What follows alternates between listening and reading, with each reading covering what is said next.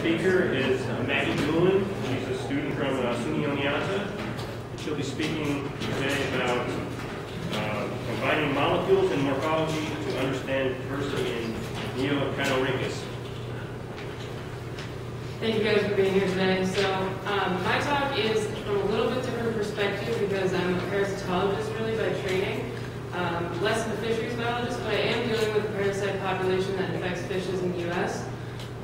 So as Kurt introduced, I'm looking at the diversity in this genus of Acanthocephalin. It's a fish intestinal parasite called Neoechinorhynchus, and I'm using both molecular and morphological data to kind of come to conclusions on species boundaries in this group. So kind of first I wanted to start off to say, all right, we're at a fisheries conference. I'm really talking about genetics of worms, so what's the issue here? You know, why would fisheries biologists care about fish acanthocephalins? And if you can look here, I invite you to see the intestine dissected out of a white sucker here, that every single thing that looks like a worm is a worm. So these acanthocephalins are all embedded in the intestinal epithelium of a white sucker. And this is just kind of, it's a relatively heavy infection, but you can see that could do serious damage to the fish intestine as well as affecting nutrient absorption. So just keep that in mind as I go through my talk. It's good to kind of see the pathology that these worms can cause. So to give you an outline of the talk, I'll be covering background information on my worms, talk about my project scope, the field work I've done so far, molecular work I've completed, the morphological study I'm doing currently, and then future work. And this is a picture of a slide of an acanthocephalin that I made from a worm that we collected. And I'll be referencing a lot to the proboscis of the worm. I'll be kind of using that as a snapshot to represent the species. So just to orient you, that's the anterior end of the worm that sticks into the intestine of the fish. So if you see pictures that look like that, that's what it is. So the background of Neoechinorhynchus, as I said, it's an acanthocephalin, and the group Acanthocephala are thorny-headed worms. They have complex life cycles, so there are 2 or more hosts involved in completing the life cycle of these worms. Here's an example life cycle for Neoechinorhynchus. It has an osteopod intermediate host that is eaten by a fish, such as a largemouth bass, and it's going to be sexually mature and reproducing in the fish host. But sometimes, as you can see, there might be a trophic gap, for example, for a worm that's trying to get into a largemouth bass. It might not be eating an osteopod. So there might be a paratenic host or a host that bridges the trophic gap, such as a bluegill. In Neoechinorhynchus, the definitive hosts, these hosts that the worms sexually mature in, are either fish or turtles. And there could be intestinal damage with heavy infection, like I showed you from that second slide. And Neoechinorhynchus is this incredibly diverse species. This is the reason I'm studying, or incredibly diverse genus. It's the reason I'm studying the group, because there are 115 species, and in the group Acanthocephala in total, there are only 1,600 species. So it's a very significant percentage of total Acanthocephalan diversity. It is really, really common in U.S. fishes, including game fishes. So if you have handled any of these fishes, especially if you've handled them regularly, especially in the state of New York, I can almost guarantee that you've also handled Neoechinorhynchus as well, inside the fish. There are 33 different species of Neoechinorhynchus from the literature that are described from fishes, and there's no good reference system for the genus. So even though there are parasitologists who study this worm and fisheries biologists that may see it a lot, if you look at the intestine of your fish ever, you really can't tell which species is which. There's no really good reference system, and there's no molecular data, so there's no kind of barcoding that you can send out worm tissue to get back a result of which species you're looking at. So this is a big issue for this group because it's so common. We really want to be able to track our parasite populations in our fish hosts, and how are we going to do that? So that's what I'm kind of doing for my project, is trying to get a good molecular database going and morphological database associated with that to be able to differentiate species. In my project, I'm only going to be able to study a subset of the 33 species in the United States because they're spread all over in different hosts across the U.S.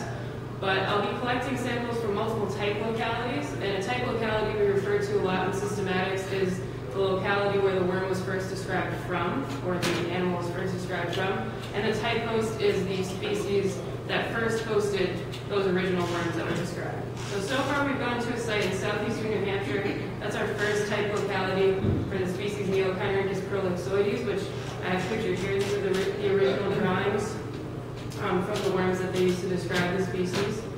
And then once we have our worms, we want to use DNA sequence data to recognize these putative species. So we're hoping that when we put them in and use these certain molecular marker genes, which I'll get to in a minute, we will see some kind of a genetic difference in kind of worms grouping up by species to help identify which ones we've collected.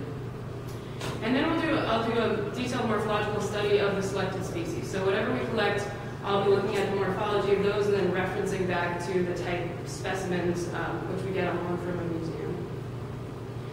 So to collect these fish, we've had a lot of help, and then got out there ourselves with our lab to angle, electrofish, gill netting, seining. This is a picture of a fish intestine that I dissected open. These are all little worms inside of it, all Neoechinorhynchus. This is a largemouth bass from Otsego Lake. So we're trying to get this diversity of samples. So wherever we go, we try to collect from a variety of fish hosts and then also get some geographic diversity going on. And the genetics we're going to be doing is a 3-gene phylogeny, so looking at 3 different molecular marker genes, which people may have heard of CO1, that's kind of a common barcoding gene. And I'll be looking at 2 others, 28S and ITS. And then we'll combine that with the morphological work in light microscopy and scanning electron microscopy. So I just wanted to give you an idea of where we've sampled so far. We have a collaborator who sampled a lot of centrarchids all over kind of the eastern half of the United States. So we kind of lucked out having a contact like that because he has expanded our geographic sampling range a lot.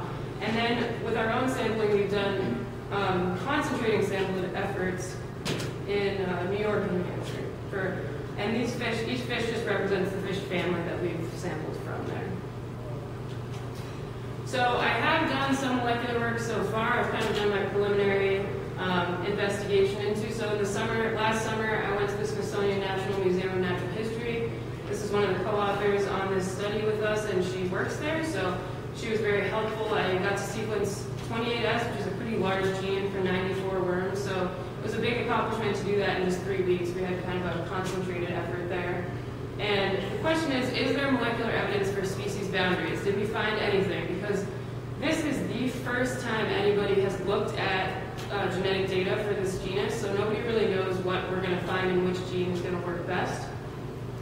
So luckily, yes, we did. So as you can see in this phylogeny, don't get bogged down by each little label here, but I do want you to know that each label represents 1 worm from 1 host. So in this tree, really what we see is we're looking kind of for trends right now, because this is still preliminary data, is we see these 5 groups settle out. And they're really settling out by host group and less by geography.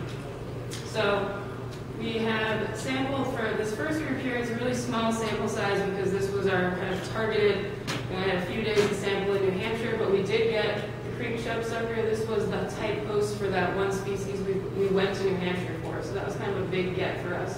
So creek chubsuckers in New Hampshire kind of give us one group that's the most genetically divergent from all other parasite groups we found so far. Then we have whitesucker hosts from New York. And then kind of intriguingly, we have this group that's whitesucker hosts from New York. Then we also have the mixed group that's whitesucker hosts from New York and New Hampshire. So it kind of gives us this interesting point of view on is there more than one species just from whitesuckers just in the Northeast, which hasn't been reported before. Then we have a kind of general person and Esaucid clade with some errant bluegills thrown in there. And then we have a very, very large centrarchid clade. This is from 20 states. So as you saw previously, all the other ones were from 1 state or 1 or 2 states. But this is really, really broad across 20 states, across the whole eastern half of the United States. So it kind of leads us to wonder, what is the host specificity of this parasite? So is this one species, for example, on the creek chubsuckers, is that really specific and very localized? Whereas the centrarchid family, kind of all of them have one species across the whole of the United States, which is what had been reported before, but like I said, nobody's looked into it, so who knows really what the diversity is. And then, for example, we had a couple brown bullhead that had not sexually mature worms, but they were hosting, and is that just kind of an accidental infection, or are they a good host for these worms? So it gives us a lot of questions about host specificity.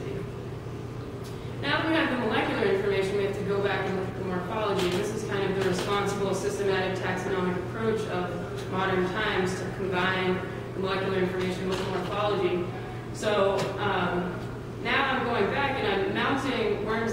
collected. So, for example, this is a worm from Lala that was caught actually by Tom Brooking in Oneonta Lake.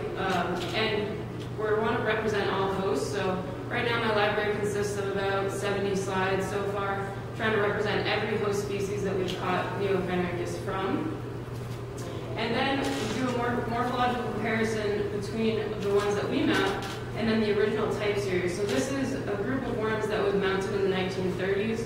We have on loan from the National Parasite Collection. Yes, that exists. It's actually like thousands and thousands of specimens. So this is a great resource because this gives us access to history that we would never be able to have except for line drawings. So being able to put that under the scope right next to something we think might be the same species is a very big advantage. And these days, the advantage of being in modern times is we have this really, really high quality imaging and measurement system in our labs at the SUNY Oneonta Biological Field Station. So we have a high quality microscope with a high quality camera, and that gives us, you can see the image of that's a worm's proboscis I was looking at on the computer. So it's great because we can take very accurate measurements and use them as reference points. So, as I kind of mentioned with the catastamids and the centrarchids, those are the two families that are very interesting to me. They've kind of popped up as these obvious, kind of intriguing points within Neoechinorhynchus. So, with the catastamids, the question is, it would be really interesting to study the biogeography of the hosts and parasites because they're reported from across the U.S. and they're all from a lot of them are from catastamid hosts. So, it'd be kind of interesting to track that. And then we wonder about the effects of economic importance on the centrarchid worms. And I'm going to get into that in a minute. But first, let's talk about the catastamids. So here are 4 genera of catastamids that all have Neoechinorhynchus species described from them. And within the 33 species that are described from fish in the U.S., 13 of them, so over a third, are described from catastamid hosts. So clearly there's some kind of a relationship between this fish family and its parasites that is special. Somehow they've diverged a lot more within the catastamid host than other host families. And an interesting thing is usually catastamids are not subject to human stocking. So as Ben had said perfectly, I laughed actually because it was perfect connection to this talk, nobody really cares about white suckers. I mean, we go to collect them and people are like, yeah, take as many as you want. So, so it makes it kind of fun for us because we get to look at these fish populations and by way of that, their parasite populations that have been able to diverge without much human influence compared to a lot of other fish groups for evolutionary time, which is nice for us.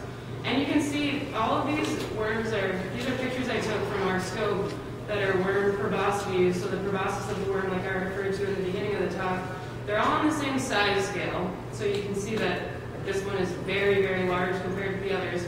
And just you can see the morphological diversity just in the specimens that we have. And then, kind of conversely, on the other hand, we have the centrarchid family, which is very economically important and has only had one species described from it, even since the beginning of the description of species from this genus. So we do wonder, is this all one species, this Neoechinorhynchus cylindratus that has been described from centrarchids? Or maybe is there a little more diversity in this than we think so far? So that's where the other 2 genes are going to come in really handy and kind of maybe parsing that out a little bit more. And we do wonder, is maybe some of this the relationship between fish stocking and parasite populations? Because as you move fish hosts around, you're moving their parasites with them. And because Neoechinorhynchus doesn't really cause that much damage to the host, you're not seeing an illness.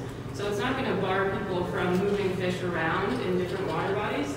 And since we see that all across the eastern half of the United States there's so little genetic diversity within centrarchid worms, we wonder if maybe it's because these parasite populations have been mixing so much that there's not much recognizable diversity, even across such a large geographic distribution.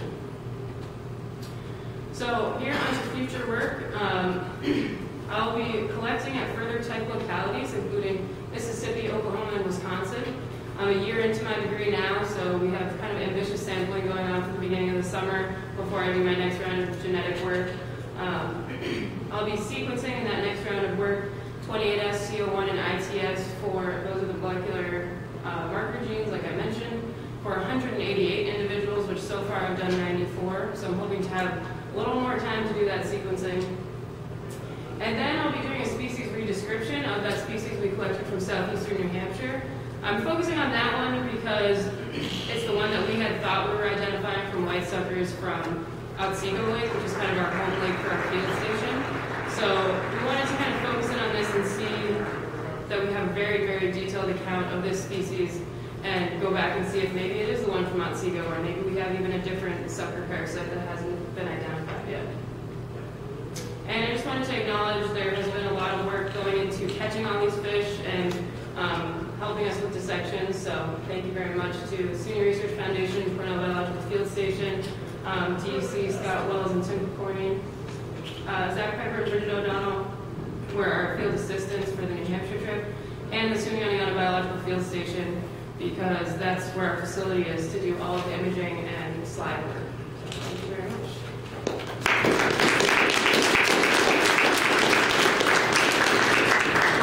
Thank you, Maggie. We have plenty of time for questions. Is that all right?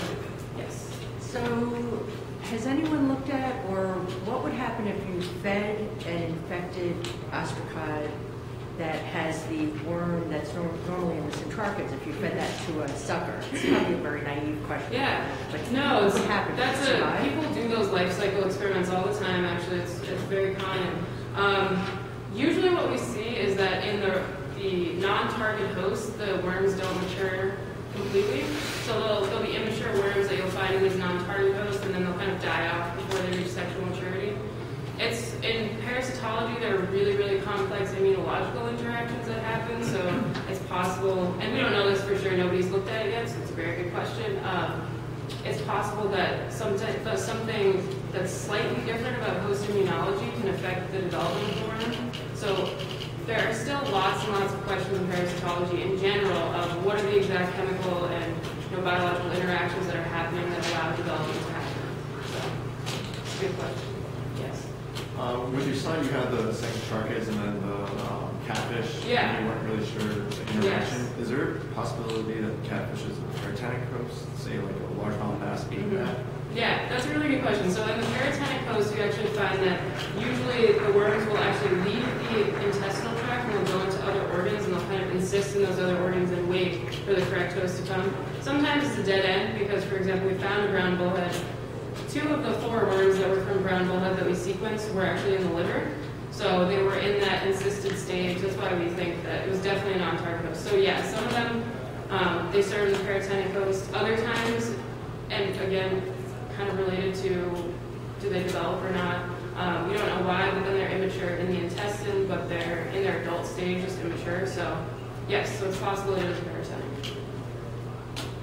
Yes. Do you think that possibly switching the species from bass to walleye and considering the stocking is different sizes for both those species, you can find maybe some varying results due to the forage consumption from small fry walleye versus putting in stocking bass at a larger size? Yeah. So I think there are still a lot of questions about this. This is a parasite group that there are still lots of questions to answer. So it's kind of a wide open field right now. So it's nice because we're making the first stories. So great questions at conferences like this from a host perspective also help us kind of make good research questions. So what happened, we're not sure if it goes into a small host that's really, like for example, a small walleye that isn't mature and might still get eaten by something else. They might become adults. They might use them as a paratenic host. We're not sure if fish host age affects the maturity and development of the worms. So does that answer your question? I guess if it goes into a larger bass and it's a bass worm, it'll obviously become an adult. What we're seeing is that even in lakes where there are walleye and bass together, you're seeing the walleye worm in the walleye and the bass worm in the bass, and no real crossover. Well, also I was wondering too that specifically what do you believe you're seeing with a stockfish or something that is natural here? It should be all the same. There shouldn't be really any difference between parasite populations because once it enters the system, it'll inevitably enter the food web and kind of be just kind of consuming everything that's already in the food web. It is an interesting way to track your intermediate hosts because if you put establishing a population of Neoechinorhynchus, for example, then you know you have ostracods that are being eaten by either your smaller fish or maybe your bigger fish if you have this trouble in your food web. So it does help track kind of your smaller hosts as well as the